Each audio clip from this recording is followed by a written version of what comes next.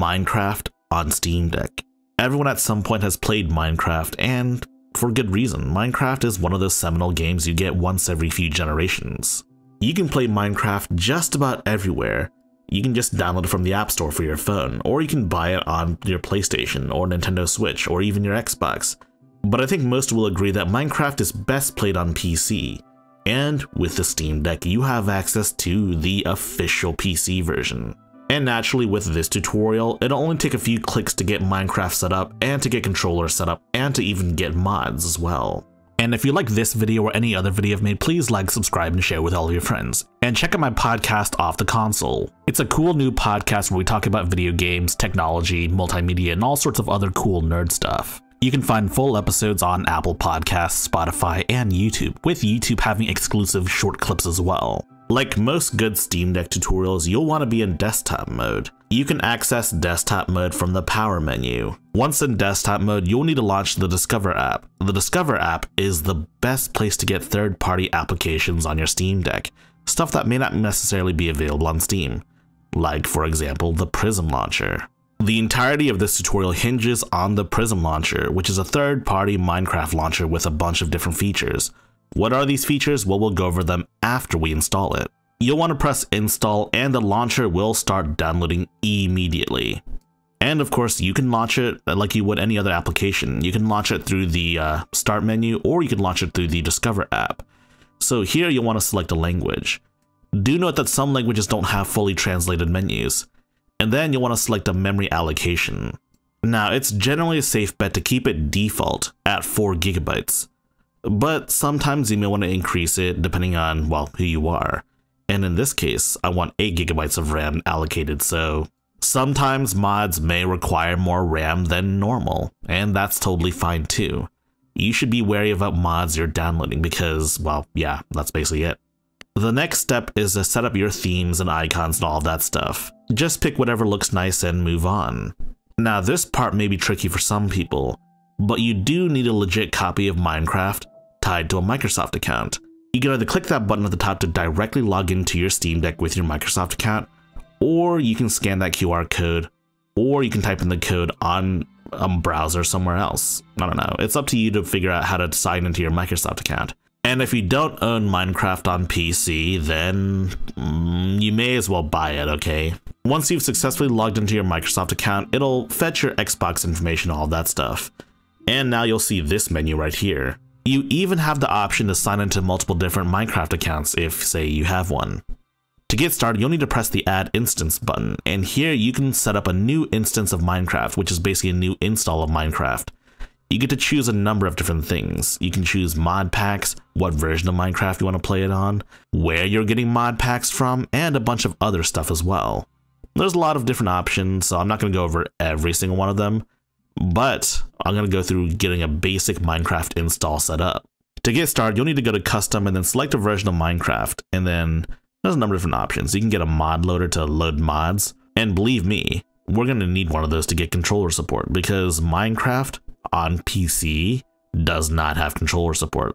I believe Bedrock does, but Java does not. And let's say, for example, you forget to set up a mod loader for Minecraft. I mean, for whatever reason, I pressed Fabric, but I didn't select a version, and as such, I just pressed OK, and it didn't set up with a mod launcher. There's an easy way to fix that, though. You can actually right-click your instance, and then go to Edit, and inside the Edit menu, you'll see a ton of different options. But to get a mod loader set up, you'll need to press Version, and then go to Install Loader. It's in the right column, Install Loader, and then you can select a mod loader. In my case, I selected Fabric because that's what I'm used to. And there is one more mod that's highly recommended. You'll need a mod that enables controller support for Minecraft, and the one I use is Controlify. It's a Fabric mod, which is why we installed Fabric instead of Forge, and honestly, this is where things get confusing for those that have never modded Minecraft before. Essentially, certain mods only work with certain mod loaders, like Fabric mods only work with Fabric, and Forge mods only work with Forge, and it's kind of a pain in the butt, to be honest. This unusual division between which mod loaders to get for which mods is kind of unusual, and I've never seen anything like it in any other game, period. I don't know why it is the way it is, but whatever, I guess. So now we've set up Controlify, and we haven't really set up any other mods. Also, to access this in game mode, you'll want to go into the start menu and then look up your Prism Launcher, right click it, and then press add to Steam. And Prism Launcher will now be a part of Steam. You can find it in the non-Steam games section. As you can see here, the Prism Launcher shows up as a non-Steam game, and you can launch it using the Steam Deck. Do note that this launcher does not actually support controller, meaning you have to use the touchscreen or the trackpads to navigate, well, the launcher. So to actually launch your instance, you just select your instance and then go to launch, and then it'll just launch. Now, if this is your first time launching the instance, then it'll download files from Mojang servers and then just set up the game itself. But I've already done that so that it doesn't take up too much time. And then just like that, Minecraft loads. Look at that. Kind of crazy, isn't it, huh? So Controlify will prompt you to download the native libraries, and it's highly recommended that you download them. So just press yes, and then it'll download some extra files. And then it'll try to calibrate your controller. In this case, we're using the Steam Deck, of course, so it detects that we have a Steam Deck. That's pretty cool, I guess. We're gonna let it do its thing, and then we're done. Look at that. Now we can actually control Minecraft with a controller. Now, outside of control support, this is a fairly vanilla version of Minecraft. I mean, I haven't played Minecraft in years, so I don't know what's new, but I think it's time for us to explore. Now, I am woefully unprepared. I really shouldn't have gone down this cave. But, you know, why not, right? Ow. So yeah, as you can see here, you have a lot of context menus on the side showing you what buttons to press to do certain actions, and I kind of wish there was a way to turn that off. Maybe there is a way to turn it off, but I don't know. Minecraft is not the same game I played many years ago. So much has changed that I can barely recognize it, which isn't a bad thing. And one of the cool things about Prism Launcher is you can download older versions of Minecraft. Older versions that you may be familiar with, or older versions that work better with certain mods. Certain mods don't work on the latest version of Minecraft, which is understandable given how big Minecraft is. Now that was fun.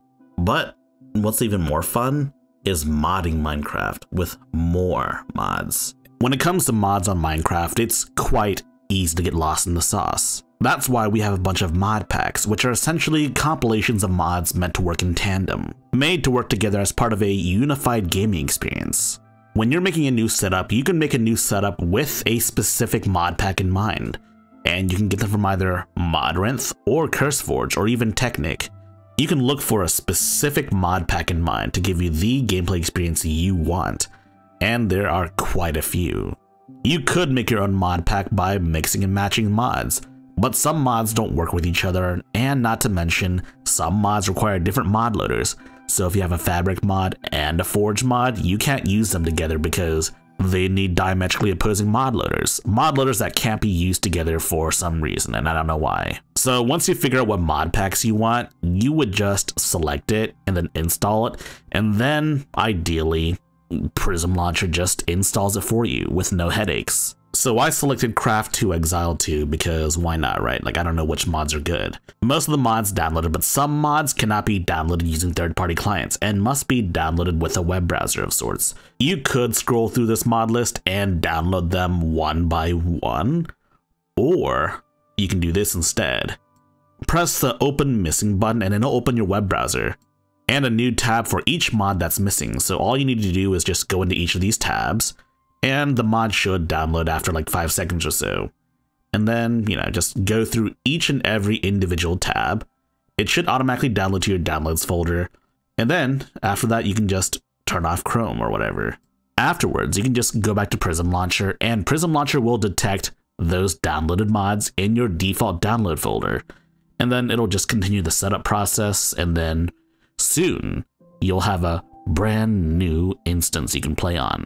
Another thing you should keep in mind is that this particular mod pack requires more RAM than, say, your average Minecraft install. It's recommended that you have 6 gigs of RAM allocated to this instance when you're running it. What's worth mentioning is that most of these mod packs won't come with a mod for controller support because, well, you normally play Minecraft with a keyboard and mouse, right? But of course, as per usual, we can add our own. And you can press the download mods folder to download more mods. Now, the last controller mod we used does not work here because we're using a Forge mod pack instead of, well, Fabric. So we have to use a different mod for controller, Controllable. It's more or less a similar concept to the last one, but it works with Forge mods instead of Fabric, as per usual. Another thing to note is that these controller mods may not necessarily cover every single function of the mod because, you know, these sorts of mods adds new keybinds for new functions, etc, etc. These controller mods, after all, are made for a more vanilla Minecraft experience. You can also go into the settings menu to change how much RAM this instance uses. You can have every single instance use a different amount of RAM if necessary. Craft to Exile recommends at least 6 GB of RAM allocated to the game. And as you can see here, the mod pack sort of works. I mean, it kind of runs poorly, but there's also like over 300 mods added, so you probably shouldn't get a big mod pack like this one, but I got one because I could. Actually, it runs a little better now. But then I came across another issue with this. It'll just sometimes crash. And yes, this will require an endless amount of tweaking, and I personally haven't dialed in all the settings yet, so it'll only be a matter of time until I figure things out. But hey, I mean, the game sort of works with controller, so that's pretty cool, I guess. Now, as I'm saying this, there is some mod functionality that isn't accessible with the controller yet, but there is Steam input that lets you essentially map any keyboard button to any of your buttons on the Steam Deck. And also radial menus, can't forget that. So now let's go over a bunch of other useful features. First and foremost is the ability to switch skins. Due to the somewhat simplistic nature of the player model, Minecraft skins come in the form of PNG files. There's a bunch of free skins you can download off of the internet. I'm gonna go with this one here, inspired by Squid Games. It's pretty cool, I guess. You could download it, but you could also copy the image URL instead to use. At least on this website, you have access to an image link that you can copy and paste somewhere. Where, you might ask?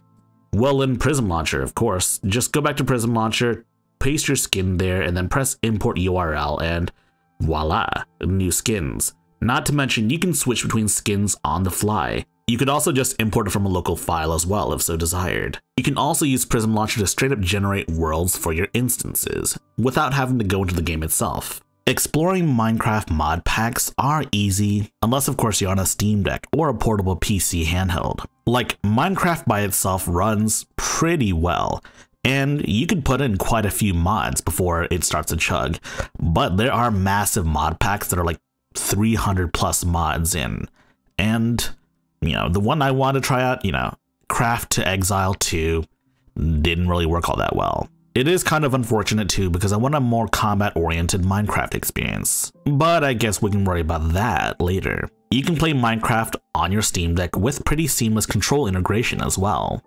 If you like this video, please press the like button and check out our other videos. And if you like those other videos as well, be sure to press the subscribe button and share the good gospel of high-tech lowlife with your friends. Furthermore, we have a community Discord for enlightened individuals such as you. And if you wish to further support high-tech lowlife, be sure to check out our Patreon page. Links in the description.